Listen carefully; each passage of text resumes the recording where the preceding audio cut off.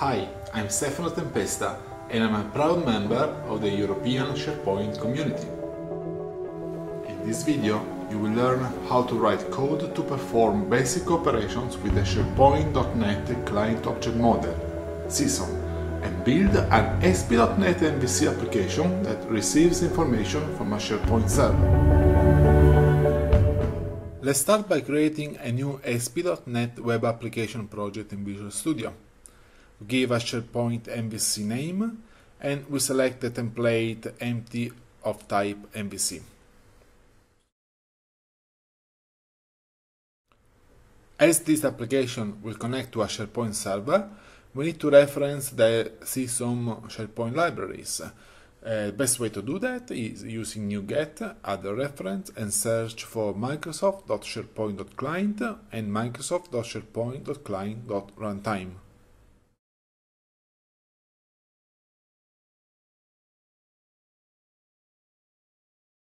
For those of you used to Entity Framework, accessing SharePoint can be implemented in a similar way.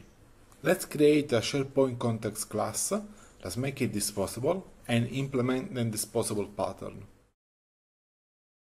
Then all we need to do is to obtain a reference to the SharePoint client context in the SharePoint client library. All the client context needs is the URL of the SharePoint site to which the MVC application is connecting. Conveniently, this URL is stored in the web config and accessible via static variable inside the SharePoint context class.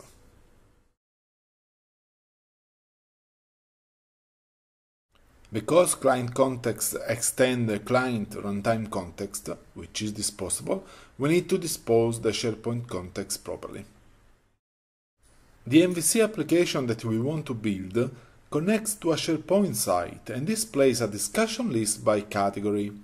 For the purpose, I'm using a SharePoint site created with a community template, so I have the following list already available: categories and discussion list.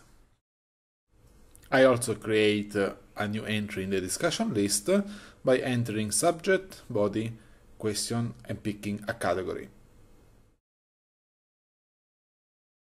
We now need a controller for our MVC application. We give a name default controller and we add a view for the index action. As for Entity Framework, I want to use a SharePoint context here to access my categories in the index action and the discussion list in the discussion action. Obviously, I still don't have the categories, so I need to define them. Let's start creating our first model, the category model. I add a class, I name it category, obviously, and I enter the properties that identify a category, the ID, the name, and the description. The same I do for the discussion, but let's try to remember what are the properties of a discussion. So there is a subject, there is a body, there is a question, which is a Boolean value, and a category is a drop-down list. And here I create my model discussion with a subject, a body, its question, and a category property. Now I can add my models as enumerables to my SharePoint context and create some private methods for loading categories and discussion list respectively. Now that I have my category, I can go back to the index action and complete my link expression, ordering categories by name, passing the collection to the view and then implementing the view. So I define a model as an enumerable of my category and then display the categories as an order list. I also want to create an action link for each category.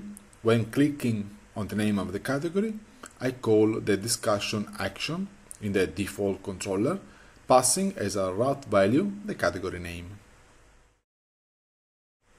So back to the controller, I now introduced the discussion action, which accepts a category as an input parameter. Same approach, I use the SharePoint context and retrieve the discussion list from the context. The SharePoint list is now returning me all the discussions for a specific category because I apply again another link filter. It's time now to add the discussion view, and I use the list scaffolding template for displaying all the discussions in a table. Because this is a read-only table, I can remove all the actions for editing and modifying the existing discussion list items. Back to my discussion action, I want to improve the readability of the URL of this action by changing to a custom route, and I do so by specifying an attribute and map the attribute route in the route config class. We can have a look now to the load categories method in the SharePoint context more in detail. So what we need is to obtain a reference to the web, which is the current site in SharePoint, then load the list and execute the query. It's always important to execute a query on the object to load. I can then access the specific list by title and query again all the items in the list using a camel query. In a very similar way, the load discussion list method accesses the context to obtain a reference to the current site, then open a list, the discussions list by name, by title, and for each list item, then create an instance of our discussion model. This is my MVC application running, presenting a list of categories, and for each category, as I click on the category name, I see a list of all the discussions available in SharePoint. This is retrieving information in real time directly from the SharePoint server. And in summary, a few tips for integrating your MVC application with SharePoint.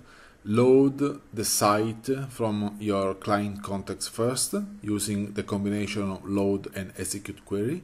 Then load the list, searching for list by title, and after you actually obtain a reference to the list, you can access the list properties. And for list items, it is necessary to load again and execute the query against the list item collection. The last reference is to the list item properties. Once the list item collection has been loaded and the query has been executed, then all the properties of the list items are accessible and can be used in your code.